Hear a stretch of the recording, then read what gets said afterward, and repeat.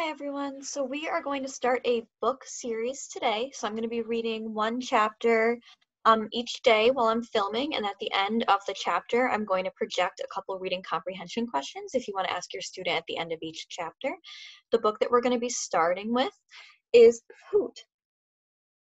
This book is fantastic. It's on the readers list for students ages around 5th grade to 7th grade. So it's got some really funny details. It's got some really lovable characters. And I thought that it'd be a really good book to start because it's kind of uplifting. And I think that's what we need right now. So I'm going to be reading the chapter. At the end, I'll be projecting the reading comprehension questions, and I'll do that for each chapter of the book. And you'll be able to find them in the playlist under labeled Hoot. I'll be reading 3 separate books from now until the end of the school year starts. We're going to have Hoot, we're going to have Hatchet, and Wonder. So if you're not a huge fan of one or the other, you can just choose one or two. I'll try to get as many chapters up each week as possible, so you can go at whatever pace you want, hopefully being able to show a whole chapter every day. So if you want your student to be able to see the words visually, I encourage you to turn on subtitles so that they can see the words while I'm actually reading them. And at the end, just pause the video on the reading comprehension questions and have your student write down their answers in a separate sheet of paper. This is not required. This is just extra in case you want some added enrichment into these reading sessions. So I'm about to get started. We're reading Hoot. Chapter 1. Roy would not have noticed the strange boy if it wasn't for Dana Matherson, because Roy ordinarily didn't look out the window of the school bus. He preferred to read comics and mystery books on the morning ride to Trace Middle. But on this day, a Monday, Roy would never forget. Dana Matherson grabbed Roy's head from behind and pressed his thumbs into Roy's temple as if he were squeezing a soccer ball. The older kids were supposed to stay in the back of the bus, but Dana had snuck up behind Roy's seat and ambushed him. When Roy tried to wriggle free, Dana smushed his face up against the window. It was then, squinting through the smudged glass, that Roy spotted the strange boy running along the sidewalk. It appeared as if he were hurrying to catch the school bus, which had stopped at a corner to pick up more kids. The boy was straw blonde and wiry. His skin was nut brown from the sun. The expression on his face was intent and serious. He wore a faded Miami Heat basketball jersey and dirty khaki shorts, and there was the odd part, no shoes. The soles of his bare feet looked as black as barbecue coals. Trace Middle School didn't have the world's strictest dress code, but Roy was pretty sure that some sort of footwear was required. The boy might have been carrying sneakers in his backpack, if only he'd been wearing a backpack. No shoes, no backpack, no books. Strange, indeed, on a school day. Roy was sure that the barefoot boy would catch all kinds of grief from Dana and the other kids once he boarded the bus, but that didn't happen. Because the boy kept running, past the corner, past the line of students waiting to get on the bus, past the bus itself. Roy wanted to shout, "Hey, look at that guy!" But his mouth wasn't working so well. Dana Matherson still had him from behind, pushing his face up against the window. As the bus pulled away from the intersection, Roy hoped to catch another glimpse of the boy further up the street. However, he had turned off the sidewalk and was now cutting across a private yard, running very fast, much faster than Roy could run, and maybe even faster than Richard, Roy's best friend back in Montana. Richard was so fast that he got to work out with the high school track squad when he was only in 7th grade. Dana Matherson was digging his fingernails into Roy's scalp, trying to make him squeal, but Roy barely felt a thing. He was gripped with curiosity as the running boy dashed through one neat green yard after another, getting smaller in Roy's vision as he put a wider distance between himself and the school bus. Roy saw a big, pointy-eared dog, probably a German shepherd, bound off somebody's porch and go for the boy. Incredibly, the boy didn't change his course. He vaulted over the dog, crashed into the cherry hedge, and then disappeared from view. Roy gasped. "What's the matter, cowgirl? Had enough?" This was Dana, hissing in Roy's right ear. Being the new kid on the bus, Roy didn't expect any help from the others. The cowgirl remark was so lame, it wasn't even worth getting mad about. Dana was a well-known idiot, on top of which he outweighed Roy by at least 50 pounds. Fighting back would have been a complete waste of energy. "Had enough yet? We can't hear you, Tex." Dana's breath smelled like stale cigarettes. Smoking and beating up smaller kids were his two main hobbies. Yeah, okay, Roy said impatiently. I've had enough. As soon as he was free, Roy lowered the window and stuck out his head. The strange boy was gone. Who was he? What was he running from? Roy wondered if any of the other kids on the bus had seen what he'd seen. For a moment, he'd wondered if he'd really seen it himself. That same morning, a police officer named David Delinko was sent to the future site of Mother Paula's All-American Pancake House. It was a vacant lot at the corner of East Oriole and Woodbury, on the eastern edge of town. Officer Delinko was met by a man in dark blue pickup truck. The man, who was bald as a beach ball, introduced himself as Curly. Officer Delinko thought that the bald man must have a good sense of humor to go by such a nickname, but he was wrong. Curly was cranky and unsmiling. You should see what they'd done, he said to the policeman.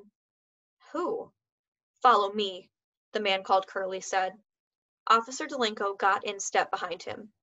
The dispatcher said you wanted to report some vandalism? That's right, Curly grunted over his shoulder.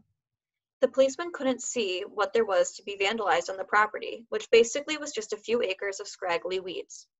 Curly stopped walking and pointed at a short piece of lumber on the ground. A ribbon of bright pink plastic was tied to one end of the stick. The other end was sharpened and caked with gray dirt. They pulled him out. That's a survey stake? Asked Officer Delinko. Yep, they yanked him out of the ground. Every one of them. Probably just kids. And then they threw him every which way, Curly said, waving a beefy arm. And then they filled the holes. That's a little weird, the policeman remarked. When did this happen? Last night or early this morning, Curly said. Maybe it didn't look like a big deal, but it's going to take a while to get the site marked out again. Meantime, we can't start clearing or grading or nothing. We got backhoes and dozers already leased, and now they got to sit. I know it don't look like the crime of a century, but still. I understand, said Officer Delinko. What's your estimate of the monetary damage? Damage? Yes, so I can put it in my report. The policeman picked up the survey stake and examined it. It's not really broken, is it? Well, no. Were any of them destroyed? Asked Officer Delinko. How much does one of these cost? Like $1 or $2? The man called Curly was losing his patience. They didn't break none of the stakes, he said gruffly. Not even one? The policeman frowned. He was trying to figure out what to put in his report. You can't have vandalism without monetary damages, and if nothing on the property was broken. What I'm trying to explain, Curly said irritably, it's not that they messed up the survey stakes, it's them screwing up my whole construction schedule. That's where it'll cost some serious bucks. Officer Delinko took off his cap and scratched his head. Let me think on this, he said. Walking back to the patrol car, the policeman stumbled and fell down. Curly grabbed him under one arm and hoisted him back up to his feet. Both men were mildly embarrassed. Stupid owls, said Curly. The policeman brushed the dirt and grass burrs off his uniform. You say owls? Curly gestured at a hole in the ground. It was as big as one of Mother Paula's famous buttermilk flapjacks. A mound of loose white sand was visible at the entrance. That's what you tripped over, Curly informed Officer Delinko. An owl lives down there? The policeman bent over and studied the hole. How big are they? About as tall as a beer can. No kidding, said Officer Delinko.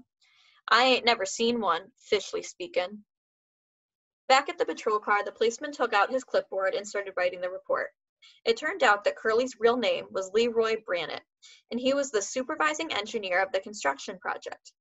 He scowled when he saw the policeman write down foreman instead. Officer Delinko explained to Curly the problem with filing the complaint as vandalism. My sergeant's going to kick it back down to me because technically nothing really got vandalized. Some kids came on the property and pulled a bunch of sticks out of the ground. How do you know it was kids? Curly muttered. Well, who else would it be? What about filling up them holes and throwing the stakes just to make us lay out the whole site all over again? What about that? It puzzled the policeman too. Kids don't usually go into that kind of trouble when pulling a prank. Do you have any particular suspects? Curly admitted that he didn't. But okay, say it was kids. That means it's not a crime? Of course it's a crime, Officer Delinko replied. I'm just saying it's not technically vandalism. It's trespassing and malicious mischief. That'll do, Curly said with a shrug. Long as I can get a copy of your report from my insurance company, lease will be covered for lost time and expenses. Officer Delinko gave Curly a card with the address of the police department's administration office and the name of the clerk in charge of filing the incident reports. Curly tucked the card into the breast pocket of his foreman's shirt. The policeman put on his sunglasses and slid into his patrol car, which was hot as a brick oven. He quickly turned on the ignition and cranked the air conditioner up full blast. As he buckled in his seatbelt, he said, "Mr. Brannett, there's one thing I wanted to ask. I'm just curious." "Fire away," said Curly, wiping his brow with a yellow bandana. "It's about those owls." "Sure." "What's going to happen to them?" Officer Delinko asked. "Once you started bulldozing, I mean." Curly, the foreman, chuckled. He thought the policeman must be kidding. "What owls?" he said. All day long, Roy couldn't stop thinking about the strange running boy. Between classes, he scanned the faces in the hallways on the chance that the boy had come to school late. Maybe he had been hurrying home, Roy thought, to change his clothes and put on some shoes. But Roy didn't see any kids who resembled the one who had jumped over the big pointy-eared dog. Maybe he's still running, Roy thought as he ate lunch. Florida was made for running. Roy had never seen any place so flat. Back in Montana, you had steep, craggy mountains that rose 10,000 feet into the clouds. Here, the only hills were man-made highway bridges, smooth, gentle slopes of concrete. Then Roy remembered the heat and the humidity, which on some days seemed to suck the very meat out of your lungs. A long run in the Florida sun would be torture, he thought. A kid would have to be tough as nails to make a routine of that. A boy named Garrett sat down across from Roy. Roy nodded hi, and Garrett nodded hi, and then both of them went back to eating the gooey macaroni on their lunch trays. Being the new kid, Roy always sat alone, at the end of the table wherever he was in the cafeteria. Roy was the old pro at being the new kid. Trace Middle was the 6th school he's attended since he started school. Coconut Grove was the 10th town his family had lived in since Roy could remember. Roy's father worked for the government. His mother said they moved so often because Roy's father was very good at his job, whatever that was, and frequently got promoted. Apparently, that's how the government rewarded good work, by transferring you from one place to another. "Hey," said Garrett, "you got a skateboard?" "No, but I got a snowboard." Garrett hooted. "For what?" "Where I used to live, it snowed a lot," Roy said. "You should learn to skateboard. It's awesome, man." "Oh, I know how to skateboard. I just don't have one." "Then you should get one," Garrett said. "Me and my friends, we do the major malls. You should come." "That'd be cool." Roy tried to sound enthusiastic. He didn't like shopping malls, but he appreciated that Garrett was trying to be friendly. Garrett was a D student, but he was popular in school because he goofed around in class and he made farting noises whenever a teacher called him out. Garrett was the king of phony farts in Trace Middle. His most famous trick was farting out the first line of the Pledge of Allegiance in the homeroom. Ironically, Garrett's mother was a guidance counselor at Trace Middle. Roy figured that she used her guiding skills every day at school and was too worn out to deal with Garrett when she got home. "Yeah, we skate hard until the security guard comes and runs us off," Garrett was saying. "And then we do the parking lots until we get chased out of there too. It's a blast." "Sweet," Roy said, though cruising through a mall seemed like a pretty dull way to spend a Saturday afternoon. He was looking forward to his first airboat ride in the Everglades. His dad promised to take him one of these weekends. "Are there any other schools around here?" Roy asked Garrett. "Why, you sick of this one already?" Garrett cackled and plunged a spoon into the lump, clammy apple crisp. "No way. The reason I asked is I saw this weird kid at one of the bus stops, except he didn't get on the bus, and he's not here at school. So I figured he must not go to Trace." "I don't know anyone who doesn't go to Trace," Garrett said. "There's a Catholic school up in Fort Myers, but that's a long way off. Was he wearing a uniform, this kid? Because the nuns make everyone wear uniforms." "No, he definitely wasn't in uniform." "You sure he was in middle school? Maybe he goes to Graham," Garrett suggested. Graham was the public high school closest to Coconut Grove. Roy said he didn't look old enough for high school. "Maybe he was a midget." Garrett grinned and made a farty noise with one of his cheeks. "I don't think so," said Roy. "You said he was weird." "He wasn't wearing any shoes," Roy said, "and he was running like crazy." "Maybe someone was after him. Did he look scared?" "No, not really." Garrett nodded. "High school kid. Betcha $5.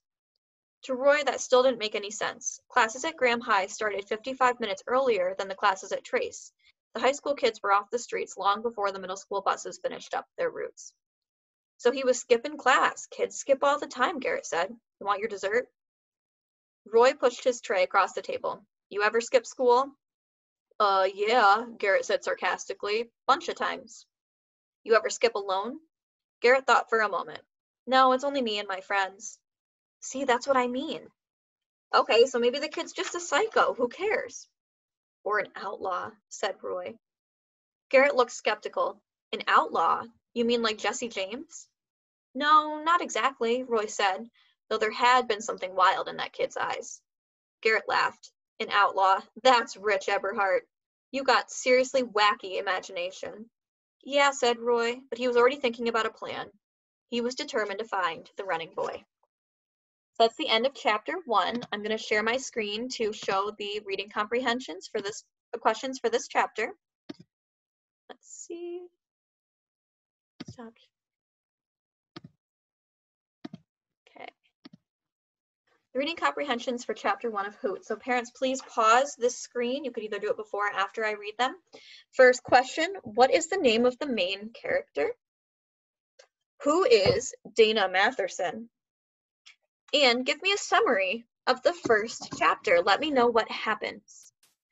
So those are the reading comprehension questions for the first chapter. I hope that you enjoyed reading, and I'll be sure to be back tomorrow with chapter 2 of this book. Thank you.